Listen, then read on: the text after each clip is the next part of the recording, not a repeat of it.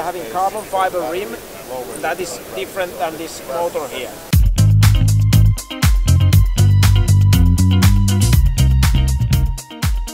Hey guys, I'm Scott with Trail Power, and we are here at CES 2023, and Tuomo, CEO of Verge Motorcycles, has a new product. What can you tell us about the TS Ultra? Well, we can see that is for city use mainly. That is not so aerodynamic, but that is a monster. You can ride 200 kilometers per hour, so that is 120 miles per hour. So it really is a super bike. Yeah, that is having crazy acceleration, 2.5 seconds from 0 to 60 miles per hour. That is really having that all. That is smooth, seamless, because there's no gears. Just turn the throttle and that is going like crazy. So the thing that got my attention, and I think for a lot of people also, is that you have a hubless design. Yeah. But the motor is in the wheel.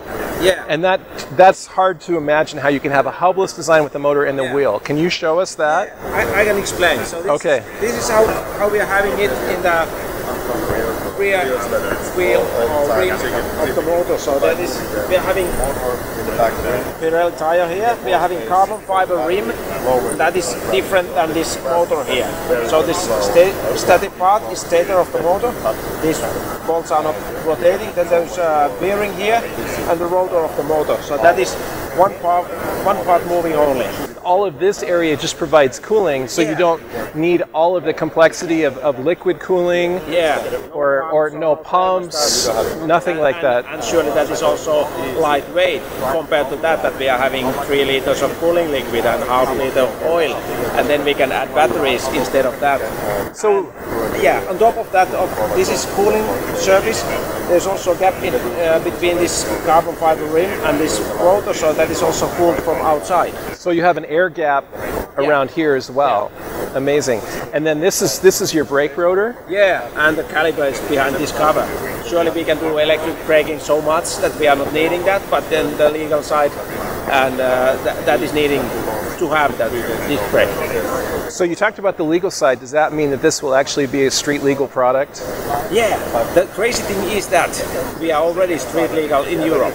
Okay. We are now adding on US type approval, and then we can deliver bikes to US market. Amazing. And so all of this area here, I mean, with having the motor down, so much of the motor down low, you have an incredibly low center of gravity. It's got to make the riding dynamics amazing. Yeah, that is so. And then when the motor is not there, battery is so low that's also like double effect. When the motor is here, also battery is very low, and that is making so low center of gravity that is just amazing to ride. I bet, because I mean, usually if you have a separate motor and wheel design, then you've got the battery pushed up into the tank area. Yeah. But this is not battery up here. Yeah, that is only electrics on the top, and then cooling channel for the motor controller there. So you really have all of your weight down here, about a foot off the ground. Yeah. It's got to be amazing in the turns. Yeah, that is easy to handle in slow speeds and high speeds, and that is not trying to do wheelies. That is safe bike. Amazing. And so you're bringing this to the U.S. market. How long are we looking at till we see this on streets in the U.S.? It seems that we can do late this year to have first bikes running on the U.S. streets. Wow. And that is really. And you have a direct sales model? Yeah, in Europe, we are a European company based in Finland, having assembly plant in Estonia, and we are spread it then all over Europe.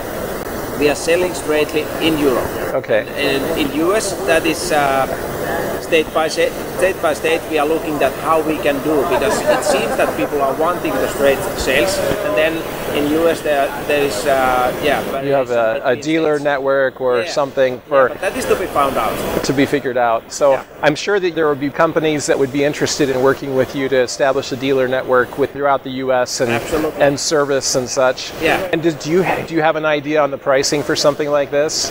Yeah, we are we are already having that open for US customers, so you can make preliminary pre-order. How to say that? That is not the sales, but that you can have your place in a queue. Okay. And we are having 3 models. That is 26,000, 29,000, and 45,000. So okay. Depending on the power and the capacity. And so this one's a 45,000 model, and this one has, if I'm looking right, 201 horsepower. Yeah, that is really so. 201 horsepower coming out of this wheel that I can put my arm through. Yeah, that's incredible. That's crazy. Yeah. And the specs 2.5 seconds 0 to 60 and a range up to 233 miles. Yeah. I imagine I could probably get that down to about 30 miles on the track.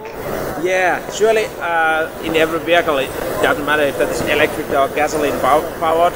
If you are going faster or using more energy, the shorter the range is. and that is so in the electric vehicle. So speaking of range, you say that you have a fast charge in as little as 25 minutes.